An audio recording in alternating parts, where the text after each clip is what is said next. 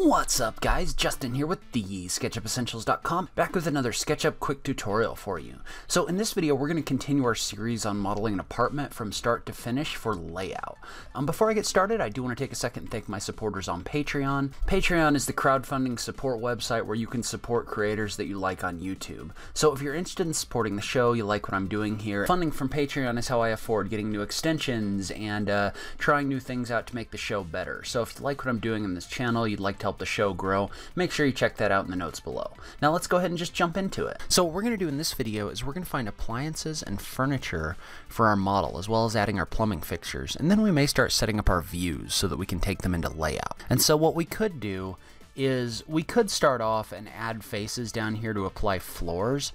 Since I'm modeling from an image, I don't want to do that quite yet because you can see how you can tell where everything is right now. So later on what I'm going to do is I'm going to add faces in here and apply like flooring materials, that sort of thing. But for now I want to leave it as is so I can see where all the furniture is. And most of the furniture we're going to get from the 3D warehouse. We're not going to custom model it.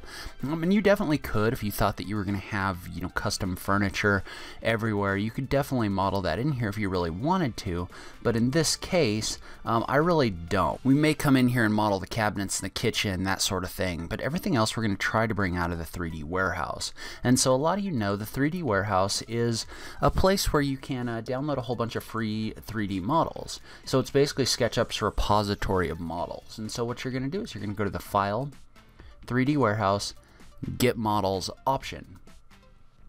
And this warehouse has a ton of different furniture, a ton of different other things in it as well. You can find pretty much anything that you want in here. But what we're going to do, this is what it's going to look like when you pull it up. There we go. This is what it's going to look like when you pull it up. So this is the base 3D warehouse. What we're going to do is we're going to download some furniture.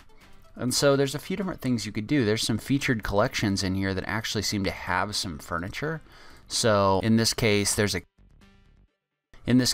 a Herman Miller collection, and a lot of furniture companies are starting to model their own furniture. In this case, I may actually use a whole bunch of this Herman Miller stuff just because it's a good collection. So, or what you can do is you can just go looking for whatever you're looking for. So in this case, I could type in couch and find a couch. And so there's two things I'm going to look for when I download furniture into my model. First, I'm going to look for furniture that's going to look good in plan view as well as in 3D. So we want this to look good in 3D for our presentation, but since we're also planning on putting this into layout, we want it to look good from a top-down standpoint. You know, and most of these are pretty good about that. I don't foresee that being an issue with a lot of these things. You know, sometimes like chairs and that sort of thing, it can be more of an issue. The other thing we want to look for is size and number of polygons. So in this case, like if I go to this fabric couch model and I pull that up, that SketchUp file size is 6.9 megabytes. Well, you don't want to start downloading a whole bunch of stuff that's like 6.9 megabytes just to show furniture in your model. What's going to happen is it's going to slow down really fast. Because you're going to have all these polygons, or you may have some like high resolution materials, that sort of thing. So in this case, what I'm going to do is I'm actually going to pull down this first model and I'm going to modify it because it's kind of built the way that I want it to be built, but it's a little bit too long. So if I bring it into my model, and you can see how the file size is kind of small, so it's not going to slow your model down a whole lot. You can see how when I bring it in, it's going to be too big because it's like 4 cushions long. And so what we want to do is you can come in here and you can modify models that you get from the 3D warehouse. So in this case, what I'm going to do, so in fact what I'm going to do is I'm actually going to delete out, because you can see how this is modeled as a separate piece. And so what I'm going to do is I'm going to delete all of this out. And then I'm just going to take this end piece from over here, so I'll just select it. I'll use the move tool in copy mode. And I'll just flip it using the scale tool. And then I'll move it back, so now I have a shorter couch. So you can adjust the things that you find in the 3D warehouse. And so now I'm just going to turn that, and then I may also, since it's not quite the size that I want,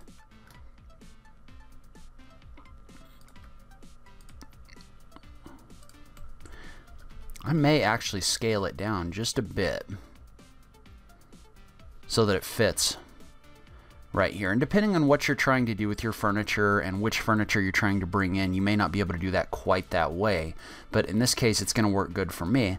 And so now what I'm going to do is I'm just going to go in and I'm just going to double check and make sure that this looks okay in plan view. And I think that it does. I think it looks fine. So you can adjust the size a little bit if you want to. So we're just going to come in and we're going to do that with all of our different furniture. And so that's probably going to take me a bit. So I'm probably going to speed this piece up, but you can come in here and you can look for things like beds and the other thing you can do is you could also look for low poly or low polygon stuff. So you can search for what you're searching for. And then you can type in low poly, and what that's going to do is that'll help you find SketchUp files that are lower in polygons, lower in size. So, and like in this case, this bed looks fine in 3D. So if I take this building and I put it in here in 3D, it's definitely going to get across what I'm trying to get across. And you do have to be a little careful if you're working with like photorealistic rendering and that sort of thing, because you don't necessarily want super low polygon furniture models if you're trying to make everything look really photoreal. But in this case, I think this is going to work okay. The other thing we need to start doing as we do this, as we bring these in, is we need to start putting them in a group. So I'm going to use the outliner and select these two objects, and I'm going to group them. And I'm going to call that furniture. And then I'm also going to make a layer in my layers menu. So in this case, architectural furniture. And this is useful for a couple different things. The first of which is if these are higher polygon things and they slow your model down, you can turn them off. So I'm going to take this group, this furniture group, I'm going to click on it, I'm going to click this drop down, I'm going to put them on the furniture layer. Now I can turn them on and off whenever I want to. And they're also organized in my outliner down here so I can find where everything is. And when you bring them in, it's probably a good idea to rename them as you go, just so you kind of know what each group is. So now everything's organized. I can get in here real quick and find the king bed or the living room couch, that sort of thing. So if you don't feel this is long enough, for example, you can come in here and adjust it using the scale tool so the size is more to your liking. So you're not stuck with what you bring in out of the 3D warehouse. And then one other trick that you're going to want to know when you're doing this is don't put an object in this group until you've already got it in place, because the problem is, you see how my furniture is in place. If I double click on it, then it fades everything out in the model, and you can try to adjust that, but I don't think there's any way to get SketchUp to actually show the materials inside. So when you're inside a group, I don't think there's any way for it to show the materials outside the group. For some reason, that doesn't really work. And so what I'm doing is, before I drag these into this group, or before I add them to the furniture group, what I'm doing is I'm placing them. So make sure you place them first and then add them to the group. So get them in the spot that you think they should be in. Like, for example, I'm going to place this bed. And then once it's in place, then you can just click and drag it into your furniture group and your outliner. So now that's in my furniture group, and I can turn it on and off. And you can just do the same thing with everything that you bring in from the 3D warehouse. So I'm going to go in and start furnishing my model. And I'll probably speed this piece up.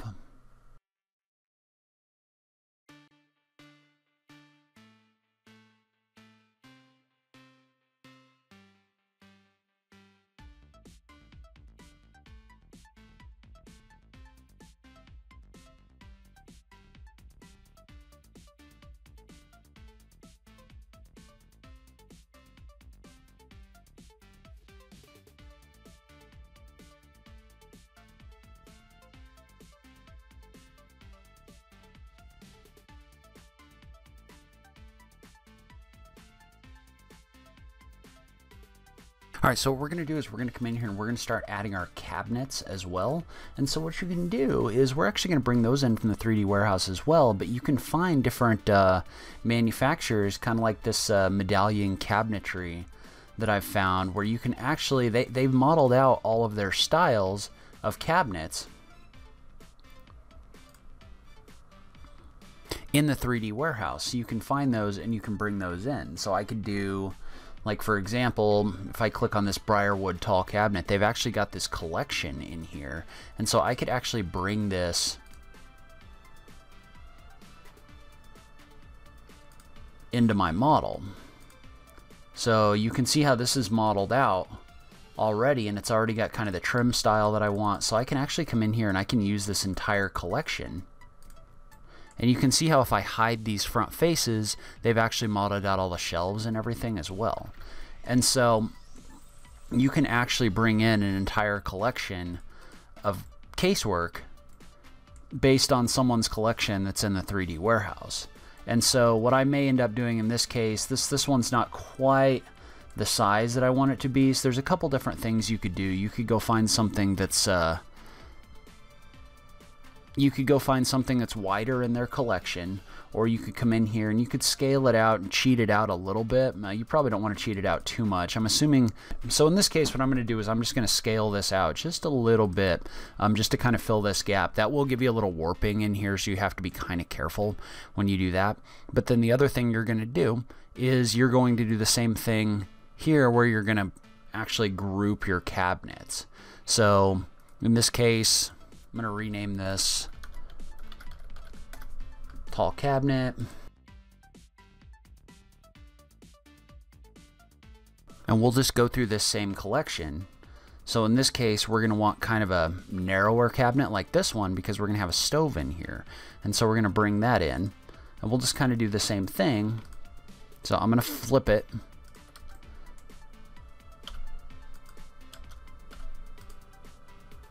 We'll put it in place so it lines up, and in this case, again, we may have to do the same thing where we scale it out just a little bit.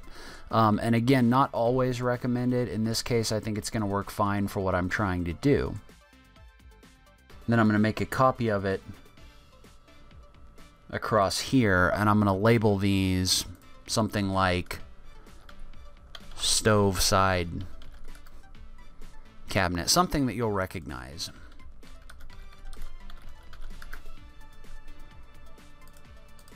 And then you'll just come in here and you'll just put these in a group. So you'll just select all three of them in the outliner, and we'll click Make Group. And then we can just rename that casework or cabinets. We can even call it like kitchen cabinets if you want. And then we'll just create a layer for those as well in our layers section. So we'll just click the plus. We'll click we'll call it architectural casework. And then we'll put the group in the architectural casework group, and then we'll be able to check that box and turn it on and off. So then we'll be able to turn all our furniture on and off, and our cabinets on and off as well. Alright, so I've skipped ahead a little bit. I've come in and I've added the rest of my furniture in this model for the most part. So I've got all my vanities in here, which all came in here as kind of individual objects. I've got toilets. I've got kind of bedside tables and tables in the living room. So I've got most of my furniture in here now.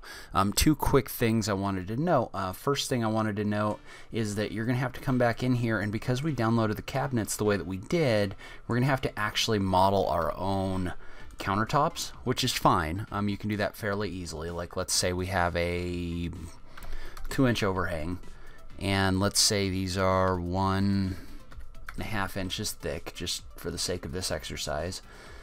So all we really need to do is just kind of draw a profile across this face, and then we'll just extrude it using the push-pull tool. So we'll extrude that countertop piece to about right here. And I'm going to turn my exterior and interior walls off because they're kind of getting in my way right now. And you can see how this island is a little bit different in the sense that is actually in between the cabinets, kind of a framed up wall. So we're going to have to go in and add that wall in just a second. But first, I'm going to go ahead and finish adding in my countertop, and then I'll just triple click on that. We'll make it a group and we'll call it kitchen counter. And again, we'll add that to, probably we'll add that one to our furniture group. And if you wanted to, you could probably group everything by casework or something else within these actual furniture groups. Or you know what, we're just going to drag it in the kitchen cabinets group. So, and then one thing you can do with these, if you want to, just to add a real quick bevel to this edge, so you can just draw a line. We'll go 3/8 and 3/8, and all I did is I just drew a line along that face. And you got to be inside the group for that to actually work. But all you have to do is draw a line across this face, and then you can push-pull this across to bevel your countertop to make it look a little bit more realistic. So now I've got my counter in here. I'm going to do that here and on these little cabinets over here, and I'm also going to come in and I'm going to model out my short wall that needs to go in here that kind of wraps around the edge, because I didn't get that in my first initial pass. And so probably what I'm going to do is I'm going to hide that counter, come in and model that wall, and then add it to my walls group.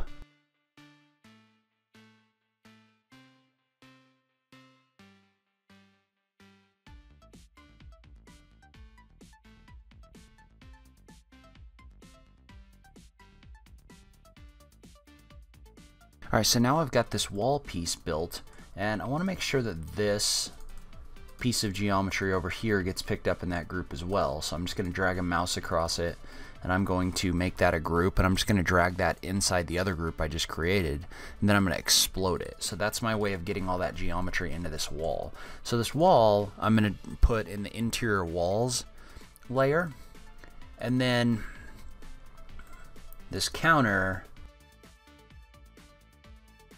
I need to model out the rest of that.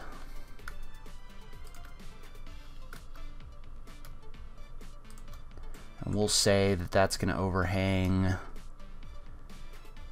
to about here. So all I'll do here is I'll just push-pull this up an inch and a half. Then we'll draw our bevel on it real quick. We'll triple click, make it a group, and we'll just drag it inside our kitchen cabinets layer. And we'll call this Island High Counter.